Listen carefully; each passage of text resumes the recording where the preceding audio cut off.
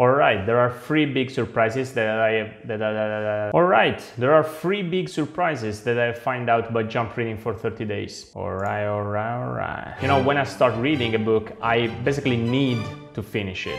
It's like I know there is this uncompleted thing in my mind. It's sort of, I feel like a failure if I don't finish something that I've started. But then on Joe Rogan's podcast, I listened to the interview to Naval Ravikant, the founder of AngelList, a super smart guy, who was saying how he freely jumps from one book to the other without following chapters and basically treating the book like a magazine, taking only the ideas that he needed and then dropping the book entirely. And that seemed very uncommon, but potentially super interesting. So I decided to try, and I read 10 books simultaneously for 30 days, and this is what happened. Hey inventors, welcome back to the channel. If you're new here, my name is Simon, I'm an engineer and a tech founder, and on this channel we talk about productivity and career tactics for engineers. Today we are going over what I've discovered by reading 10 books simultaneously, and the mechanics of the experiment was to literally jump from one book to the other, following only my mental flow, aiming to see if I feel more knowledge about the topic that I'm reading, or if I see more ideas and brain connections sparking in my mind. So let's jump into it. Before starting to read, I made two things. First, I wanted diversity. I wanted to push my brain in building neural connections across different books. I wanted to read something on a book and experience a recall from a completely different book. So I chose 10 books ranging in topics from psychology to marketing, branding, finance, economy, very different books. Second, I wanted to make sure I had the right tool in place to capture any brain connection or idea coming in my mind. So on Notion, I have built my library where I basically stored all the books I read, and in this library I built my capturing template where I can save and write down every idea or brain connections or interesting information that I find by reading the book, which has been invaluable during this experiment. Once the experiment started, I almost immediately noticed three patterns emerging over and over. The first one is what I call the paradox of jump. You basically start trying jump reading because you want to see if you're able to get more ideas, more brain connections by jumping from one book to the other. But actually, when you're reading something interesting on a book, you find yourself going deeper in that topic in that book, and the mental flow will actually keep you there instead of pushing in your mind things coming from completely different books. So it seems that the higher the quality of the book, the less the brain will jump to a completely different one. Pattern number two is what I call the long jump. Reading multiple books for the first time will not probably generate meaningful brain connections in the short term, like while you are reading those books for the first time. You will probably need to